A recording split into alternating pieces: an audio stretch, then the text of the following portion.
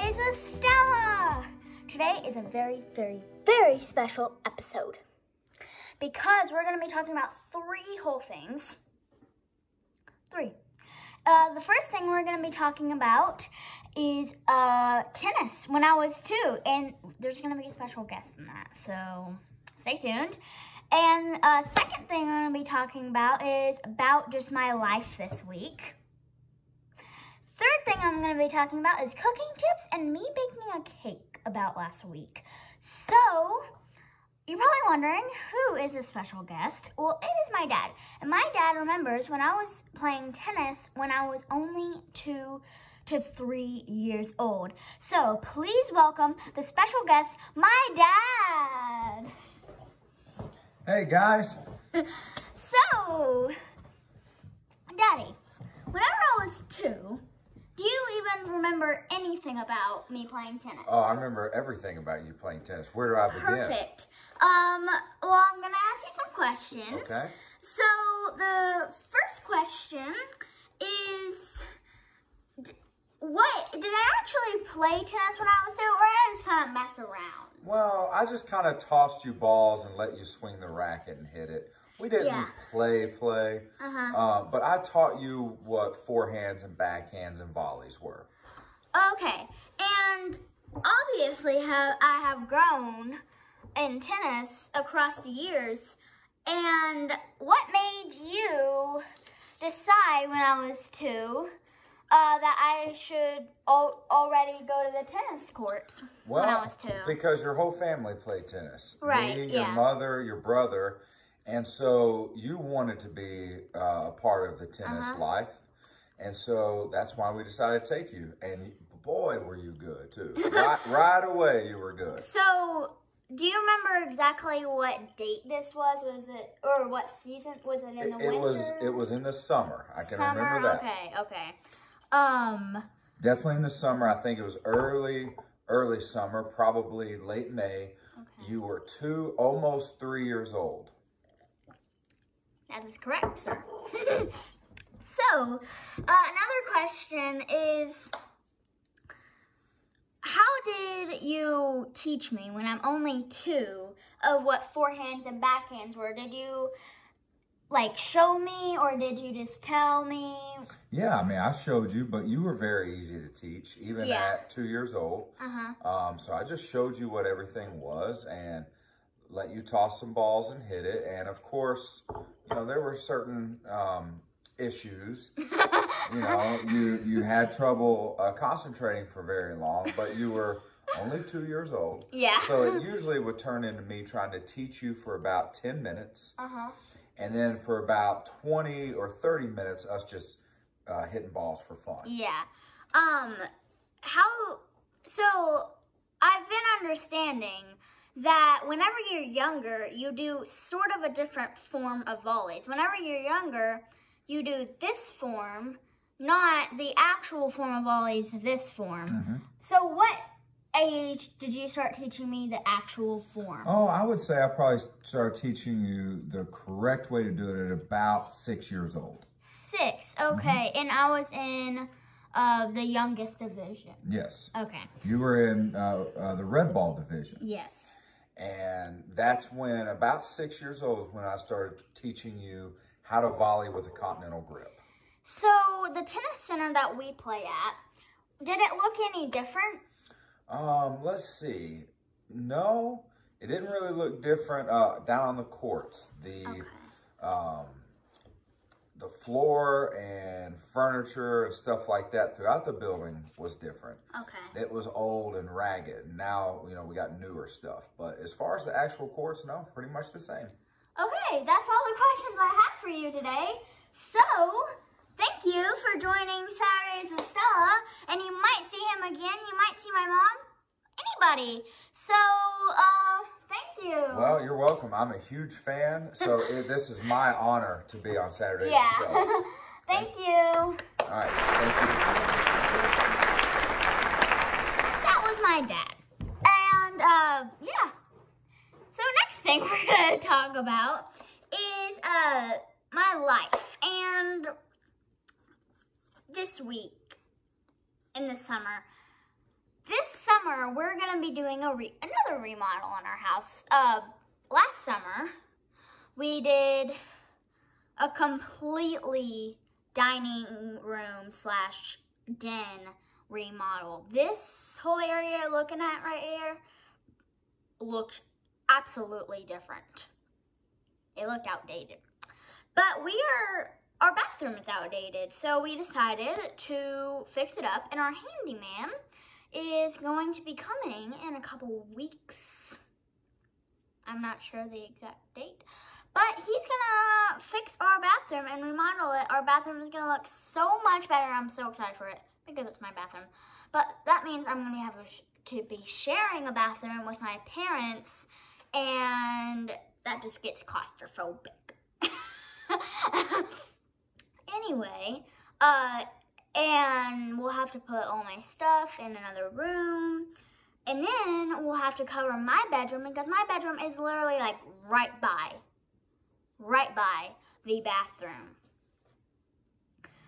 So I'm excited for it, but kind of dreading plastic wrap over my door. But I'm sure they'll leave like a hole where I could get out or something. But I'm really excited for that. And I think it would just be such a joy for us to get our bathroom remodeled. We're slowly but surely remodeling our house. And that's all about my life this week. Nothing much except for the bathroom remodel. Next thing we're going to talk about is me baking a cake. Gosh, I made a Funfetti Cake. And this is what the packaging and frosting looks like.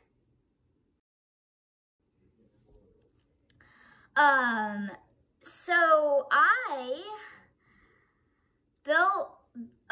made a cake all by myself, no help by my mom, and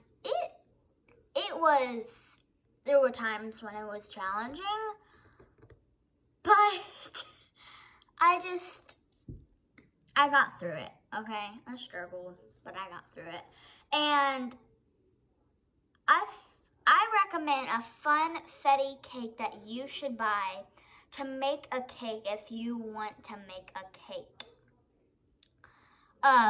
Now, it comes sold separately. It's the cake mix and then the frosting. And I'm going to show you a short film right now of all the clips I filmed put together of me baking the cake. So you're going to see me looking a lot of cake batter and a lot of icing in this. So please enjoy this short little movie.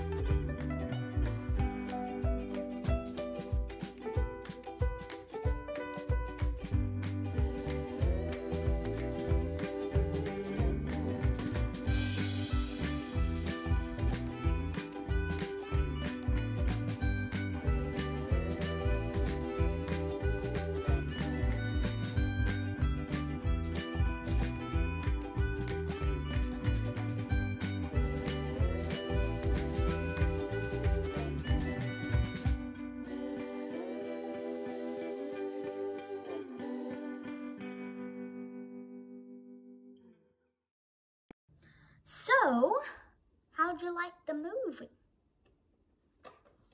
That was good. I have some cooking tips for you guys. Whenever you're baking a cake, if it is a Funfetti cake, don't let it sit for 2 hours. It will be cold at 2 hours. Ice cold. You want to let it sit for 30 to 45 minutes. This is a Funfetti cake. I'm not saying this for all cakes. This is just a Funfetti cake. And it's really fun to make, and the frosting is so good. I have this cake. I have a little slice every day now. I love it, but I also don't want it to get stale easily. We have like 5 boxes of that Funfetti cake. It can be a cake or cupcakes or cake pop. If you don't know what a cake pop is, look it up on Google. But I really love the cake. So that's my cooking tips. And that was that film of me cooking a cake. And all of the order. And it's not every step. It's just kind of little clips. But yeah, that is the Saturdays with Stella for today. I really hope you guys enjoyed it. I'm going to be continuing these 3 things in all of my Saturdays with Stella, and we'll see how it does. Make sure to subscribe and like and hit that notification bell so you'll be notified each time I upload a video. Comment down below a trivia question. Okay. This trivia question is, how much, that's kind of gross, but how much spit you produce a day do you think can fill A, a bank bowl, B, 2 bathtubs, or C, a 2-story house? A day. How much do you produce a day? Comment your answers down below, and then next Saturdays with Stella, I'm going to tell you the answer. I really hope you guys enjoyed the Saturdays with Stella. Make sure to tune in for next time. Subscribe and like, hit that notification bell, and I will see you guys next time.